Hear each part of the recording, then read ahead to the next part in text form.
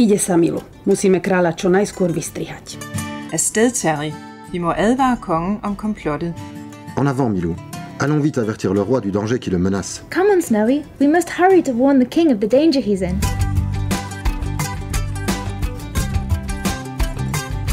It was translation that made Tintin a universal phenomenon. In today's globalized world, we need translators to help us communicate across linguistic and cultural barriers.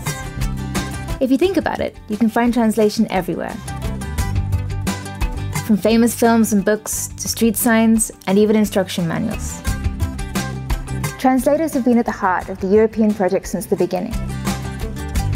Did you know that the very first legal act of the European Economic Community determined the languages that would be used by the European institutions? Nowadays, the members of the European committees represent the voice of civil society and local and regional authorities at EU level. Translators play a key role in this process, translating members' opinions into all 24 EU languages. This means that citizens throughout Europe can play a part in the decisions that affect their lives. The role of translators is increasingly recognized, which is why the United Nations has declared the 30th of September International Translation Day, to raise awareness about the importance of translation and to celebrate the work of translators around the world. The way that translators work has changed a great deal over the years.